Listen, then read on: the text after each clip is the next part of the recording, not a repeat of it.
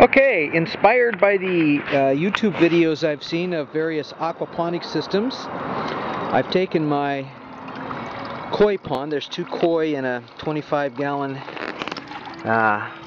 barrel, basically, that I've built a seat around, and I've got a screen cover over it because to keep the raccoons out, basically. It's probably deep enough the raccoons couldn't get to them, but I just didn't want to bother with it.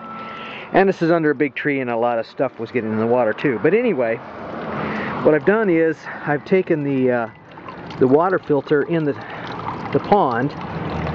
Oops, I don't know if we can get to where we can see it there, barely. And hooked a hose up to it. Took the filtering medium out of it. And I'm running the hose and pumping the water up into trays, regular planting trays, that are about probably 1/3 full of perlite. And then on top of those trays, I'm using standard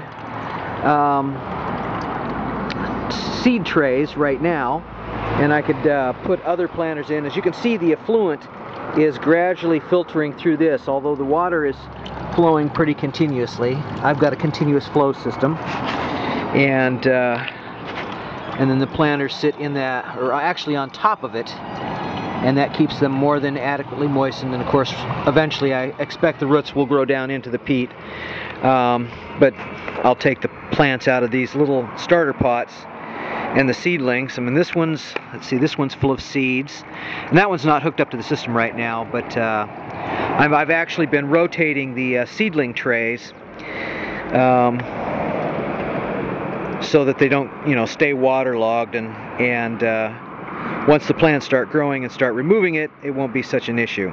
Anyway, that's my aquaponics system. It's just, I just took trays, drilled holes in the corners, and set them at a slight slant on boards, and pumped it up out of the pond and letting it drain back into the pond, and it seems to be working really well.